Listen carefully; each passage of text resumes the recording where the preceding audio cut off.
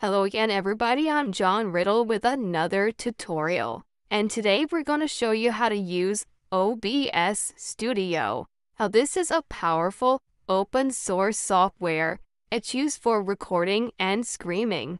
And you can use it on Windows, Mac OS, or Linux. And it's absolutely free without any watermarks on it.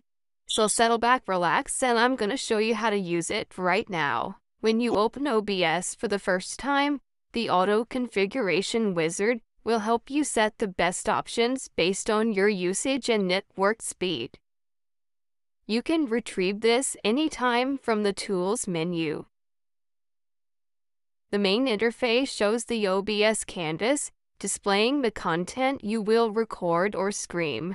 At the bottom, you get the scenes, which are collections of audio, image, or video sources, placed and customized as you like. Anything you set on OBS is automatically saved for the next time you open the software. By default, OBS detects your system's default audio sources, such as your microphone and system audio, that you can customize by opening their properties. To create a new scene, click the plus button of the scene section and give it a name. This comes empty, so you can add visual content by going to the plus button in the Sources section. Audio sources are already active from the audio mixer panel, regardless of the scene you had selected.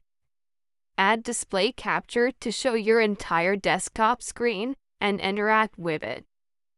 If its screen size does not match the canvas size, you might see black stripes around the edges, indicating that part of the screen content will be cut.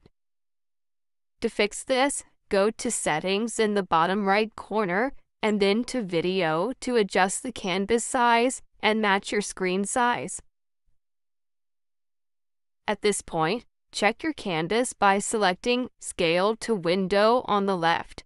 If strips are still present, select the display capture source and use Ctrl or Command and F to match the source with your canvas size. This screen source may show a mirror effect as you are showing the OBS interface, which is representing the content of your screen, and vice versa.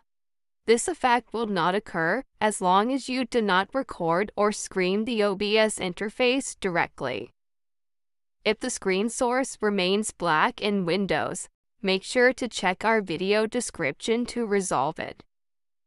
Add a window capture to select and show the content of a specific application or browser, as long as it is not minimized.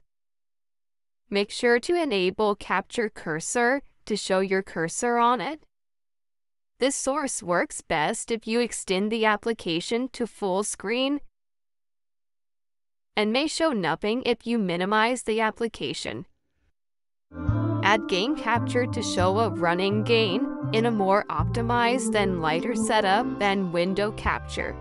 This can automatically start capturing when the gain goes into full screen mode or when this is selected in the background. Keep in mind that Gain Capture is only available on Windows. To add a webcam source, use Video Capture Device. For all these visual sources, OBS takes audio from the sources listed on Audio Mixer by default. Desktop audio captures all system and application sounds, with the decibel meter showing the volume level and a sidebar to adjust it if needed. If you prefer to use custom audio sources for each scene, mute all the default sources on Audio Mixer and add audio input capture to connect a microphone, or audio output capture to include speakers or audio drivers. Despite belonging to the scene, these audio sources are always listed on the Audio Mixer. If you get issues with audio on a Mac, check the video description. To manage any source in OBS Studio, click on it to select it and highlight it on the canvas within a red border. Click and drag the source to place it. and drag from the nodes to resize it, avoiding black stripes. Hold the Alt or the Option key to crop the source, with cropped edges shown with dashed green lines. Hold the Shift key to resize freely without saving the original aspect ratio. In the sources list, use the eye icon to hide or show any source and the lock button to prevent modifications. You can also drag sources up or down to adjust their order of visibility on the canvas. Above, you can adjust properties or apply filters to the selected source. Filters collect audio and visual effects, including chroma key for green screens. You can add several elements within the OBS interface. With Color Source, you can import a plain colored background. With Image, you can add an image, for example, your own logo watermark. Use text to include pieces of text with custom font, size, color, and opacity.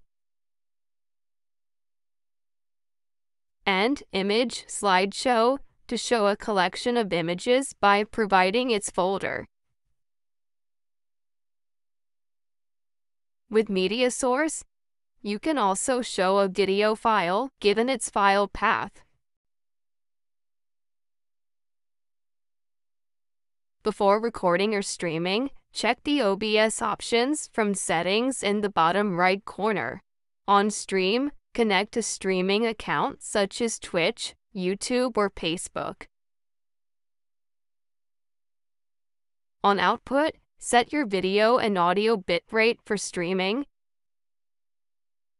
In For Recordings, fix the saved location, quality, and file format. On Video, adjust the canvas size as base resolution and the video output size for recordings and streams as output resolution. Below, set the FPS for the video smoothness up to 60 frames per second. On hotkeys, assign shortcuts for quick actions like starting or stopping streaming and recording without opening the OBS interface. To start or stop recording in OBS Studio, use the buttons in the bottom right corner or your own shortcuts. The recording shows the content of your OBS canvas, even if OBS is minimized. You can locate your recordings from File, Show Recordings. If you launch a live stream, content is shown on the connected streaming account and saved there. You can enable Studio Mode from the bottom right corner for more advanced control. This shows the preview window on the left, where you edit and adjust the elements on your canvas, and the program window on the right, which is what is being recorded or streamed. When your modifications are finished on the left, you can push the content to the program window by clicking on any of the transitions available. These can be prepared and edited with the plus button next to Quick Transitions.